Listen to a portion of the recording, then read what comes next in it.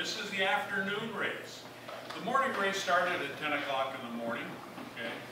Finished up. At 2 o'clock they went to the afternoon race, and this is the race for Indianapolis cars.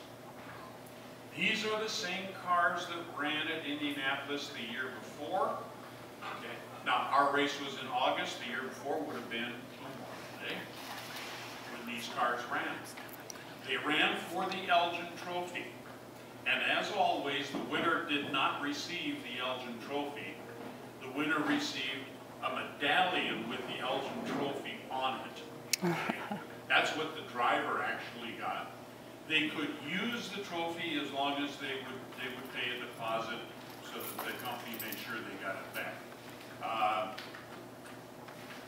As you know, we recently received one of our trophies. We managed to bring the 1912 trophy in here, the Illinois trophy. This trophy is in the Western Reserve Museum in Cleveland, Ohio.